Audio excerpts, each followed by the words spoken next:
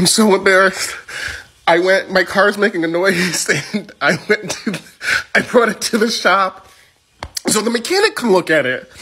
And so he's out there looking at it. I'm waiting inside, and he comes back. He goes, he said, "Your Cadillac converter, I think that's the problem." And I look at him. I'm like, I have a Nissan Sentra. I don't have a Cadillac. Did you look at the right car? And he just gave me this look like, the fuck is wrong with you? He goes, "No, sir, it's a part of your car. It's the Cadillac converter." I said, "I don't know what you mean. I don't have a Cadillac. I have a Nissan Sentra, and you can't convert a car. Like, that's unheard of. You can't convert my Sentra to a Cadillac." And then I looked at him and I said, "What is this? Some type of conversion therapy? What are you, a Mormon?"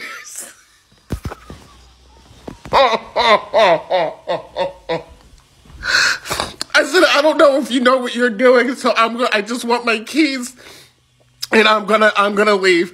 I don't want to deal with this. I don't think you know what you're doing." So I take my keys, I take my car, and I go home, and I'm telling my husband what happened. And my husband gives me a weird look too. He's He looked at me like I had three heads. I said, "What the fuck is your problem?" I said, "This is unheard of. You can't convert a car, okay? I have a Nissan Sentra." And I'm like, "You're just like the mechanic. What is wrong with you, Dad? What is wrong? Is this something new that I don't know?" Without even saying a word, my husband just took a piece of paper and he wrote down catalytic converter. Oh, God, help me. I'm mortified. I'm never going back to that shop. I swear to God. I'm never going back. Oh, my God. From now on, my brother or my husband can take the car. I'm never going back.